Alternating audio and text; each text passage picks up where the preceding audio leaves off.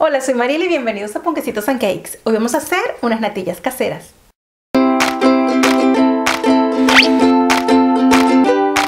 La vida actual y las comodidades que nos ofrecen nos hacen muchas veces olvidar que hay recetas clásicas tan fáciles que no ameritan un preparado industrial. Y entre ellas están nuestras natillas caseras. Suscríbete al canal y activa la campana para que recibas la notificación de todos mis vídeos. Las natillas caseras valen como merienda o como postre, y lo mejor es que lo podemos adaptar según sean nuestros gustos.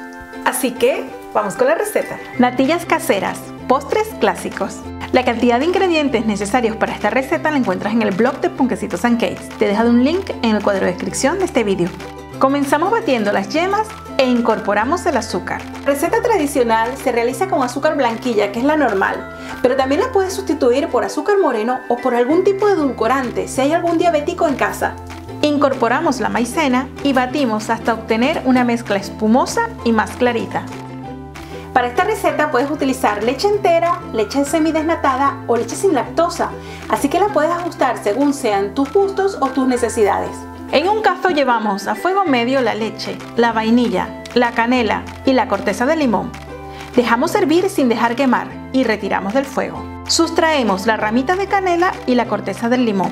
Una vez enfríe un poco, unimos lentamente y moviendo constantemente con nuestra mezcla de las yemas. Y una vez esté todo homogéneo, regresamos al cazo. Y llevamos a fuego lento sin dejar hervir, removiendo constantemente para evitar que se pegue y se formen grumos. Estará lista al espesar y desaparecer la espuma. Si se espesa mucho, puedes solucionarlo incorporándole un poquito de leche fría.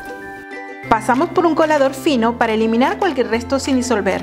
Y así nuestra natilla quedará más fina. Si no te gusta que la natilla casera sea de ese color tan pálido, podemos incorporarle un puntito de colorante alimenticio amarillo y así hacerlas con un color un poco más vivo. Para ello usaremos colorante alimenticio en gel. Distribuimos en nuestros cacharritos y llevamos a la nevera.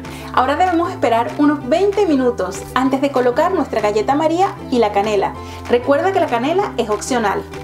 Pasados los 20 minutos, con un colador pequeño vamos a esparcir la canela y decoramos con la galleta María. Estas natillas que hemos realizado son de vainilla, pero puedes sustituir la vainilla por algún cítrico o por un chorrito de café.